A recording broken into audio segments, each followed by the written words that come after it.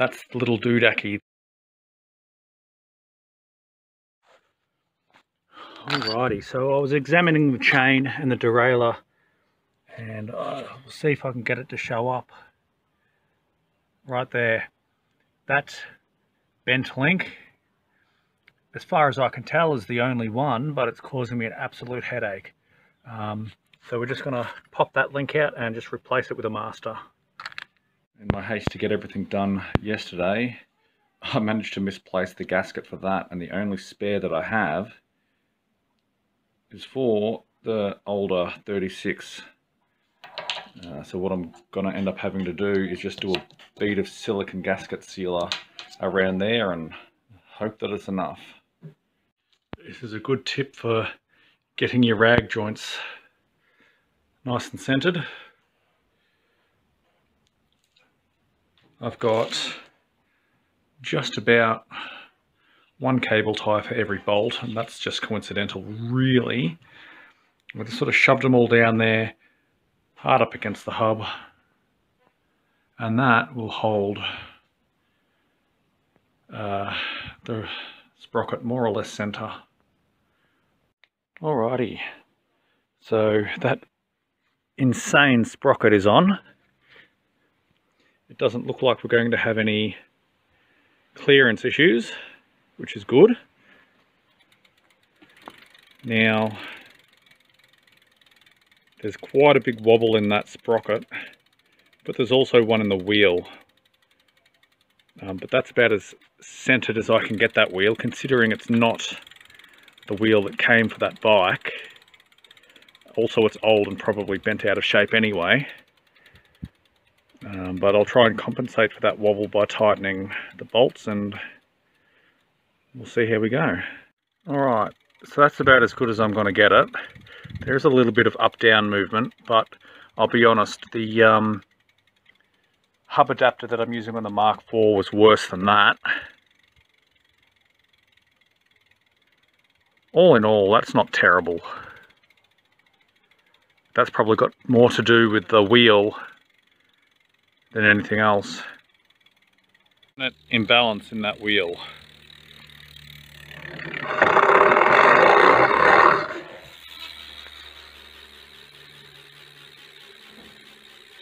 You can see how the bike wants to shake.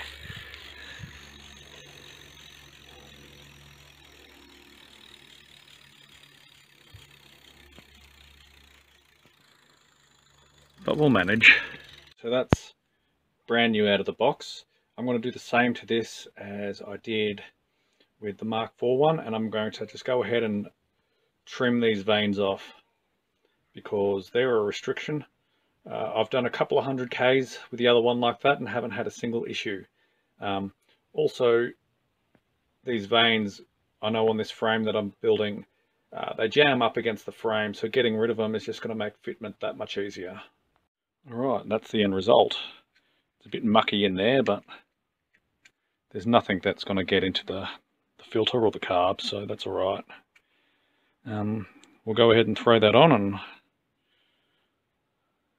should be a nice easy fit. This is why it's a good idea to pull your carby apart before putting it anywhere near the bike.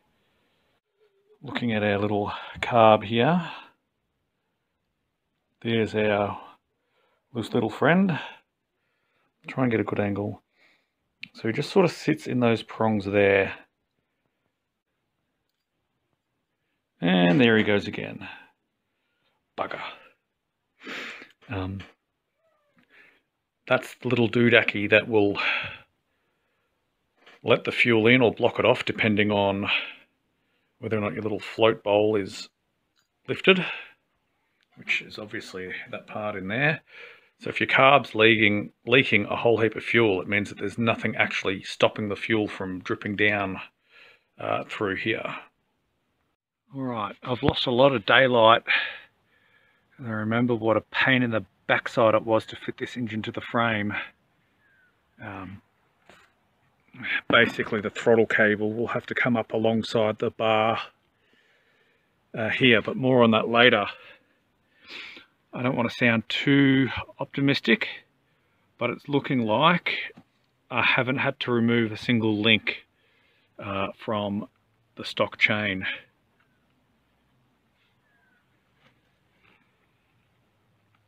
We'll have to see how the alignment goes, but fingers crossed it'll be that easy. Alrighty, now after running out of daylight yesterday, I got a good tension on there. However, there's no room in that tensioner for when the chain inevitably stretches. So I'm going to have to go ahead and remove, I'm thinking at least 2 links, because I need to be able to move this further back towards the rim,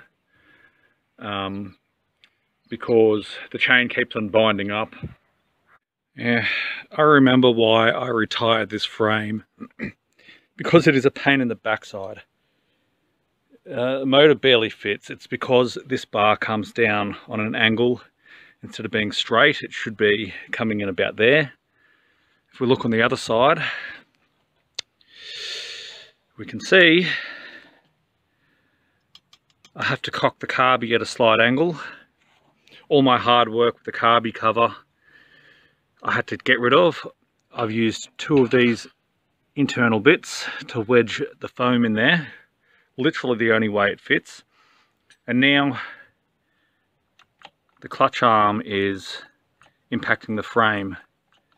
So you can see I've casually marked out some there. So I'm going to get the grinder out and I'm just going to grind into the frame and hope that I can clear it. This is my desperate attempt to protect the carby from the filings I'm about to create. And if it hasn't been obvious by now, I really don't care too much for this frame. I'm about to cut into the tube there and I really don't care. This little magpie came attracted to the sound of the Dremel.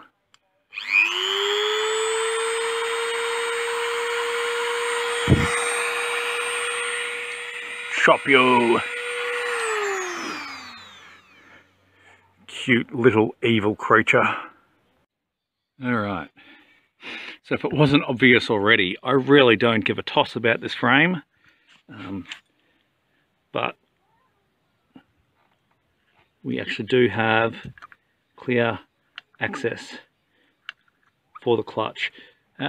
There is something weird about this clutch. I don't have a good feeling about it. Just sprayed that black. Obviously I don't give a rat's if this bike starts to crack. It was supposed to be the smaller 50cc going on here anyway, so this is an experiment to see how that 56 performs. We'll just ride it till it breaks, I guess. Alrighty, after much tinkering and messing around with honestly more slack in that chain than what I'd prefer, we seem to have sorted out the alignment issue. So I've gone ahead and removed the end of the throttle, ready for the bar end mirror, which I'll take off the Mk2.5 bike when I want to ride this one. Here's a tip I just figured out. When, like me, you've got limited space here, it's a lot easier just to cock the carby on the side and feed it in that way. Now this is the issue, and you start to see it here, is this cable gets a bit of a bend in it. Now I'll probably be able to thread it up under the tank there, but it's always annoyed me that I can't have the carby dead straight because of that cable. Now, the first time I put an engine on this frame with the Mark 1, I actually had the cable sticking up on the other side, and that created a second problem, was that I didn't have enough room to raise the choke because it would impact on the bar. So the carby's not on a massive angle, and I do know that the bike will run if it's not perfect. But it's just something to keep an eye on. So that's the bottom half of our kill switch / throttle assembly. Now, not once have I ever drilled the handles for that stud. I've always just removed it. I've found that even with these crappy screws that it comes with, you can tighten it down hard enough so that it doesn't move. And after the distances I've done, I'd say that theory's proved correct, and I'd rather not muck it up and be forced to keep that in a position I don't quite like. I like being able to rotate the throttle assembly to where it's sort of comfortable to hit with my thumb while I'm on the throttle. I just don't have the confidence in my ability to eyeball exactly where that stud has got to go. It's a lot easier just to turn it and then tighten it down with the screws. And of course that's just a 2.5mm Allen bolt in there to remove that. Alright, we are looking pretty good right now, with the exception of that very, very, very poorly painted exhaust. That's just silicone spray, just using the last in a can I had lying around. That's going to burn off and stink and probably smoke to the high heavens, but that is the exhaust that came with the kit. However, that's actually got the black tip from the Mark IV, the tip that I modified from this kit. Now, I didn't film this, I'll do a video on that later maybe. I put that tip there with the chopped off tube on that bike and went for a ride. You know, it actually wasn't that bad. It made it sound like a much bigger bike without being too loud. It had, you know, a much bassier note in it, but probably more on that later. This is interesting. I am not sure how I'm connecting the fuel lines.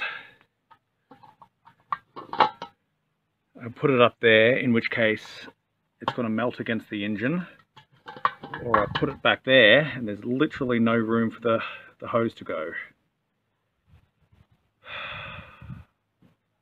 I'll figure something out. This was my solution. I grabbed a spare clutch cable spring, wrapped it around the fuel line to try and protect it from the heat of the engine. And all I really need to do is replace this length here and just shorten it, just to bring the whole shebang-a-bang in, because at the moment all this fuel is having to go uphill and it's a gravity fed system, so hopefully I shouldn't have to explain why that is bad. Right, that's our more or less finished product. I'm not too happy about it, and there is a slight uphill, but the weight of the fuel up top will compensate for that. I've had similar sort of uphills in the first build. I just hope that this spring does what I'm intending it to do. So it is starting to rain today, but I think I'm ready to fire. I'm going to go steal some fuel out of the Mark IV tank, pop it in and see how we go. It's just started raining. I'm still waiting for my fuel to fill up. It's annoying because I just want to get this bike started, and now I'm not going to be able to without getting saturated.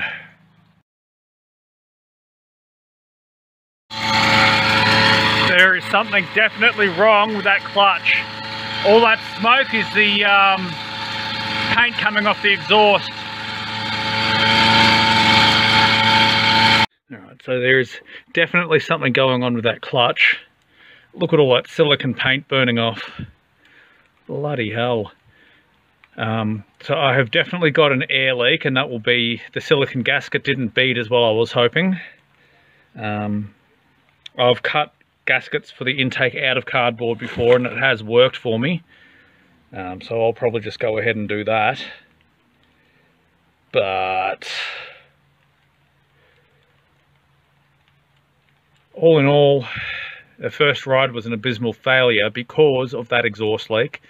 I'm having issues with the chain tensioner. I feel like that sprocket doesn't fit the chain. I know that's a very odd thing to say, but it's like clipping.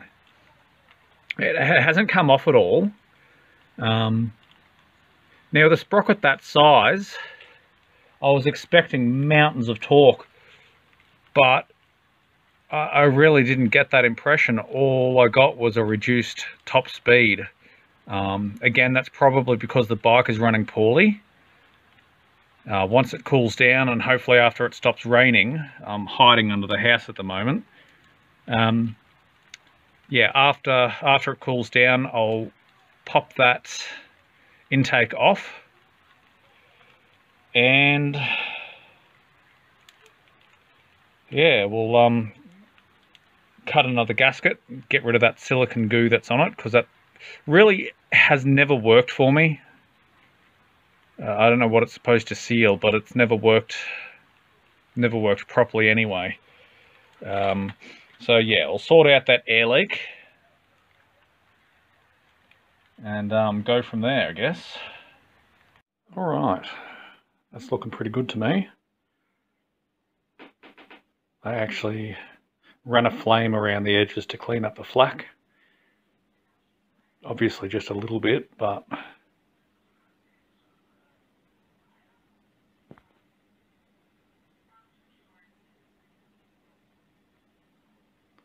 time will tell.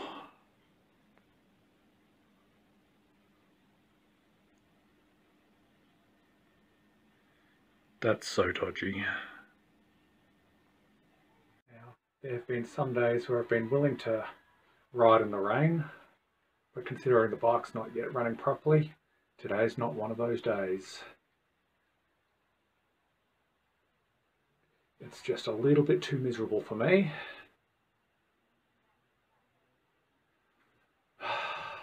Oh well.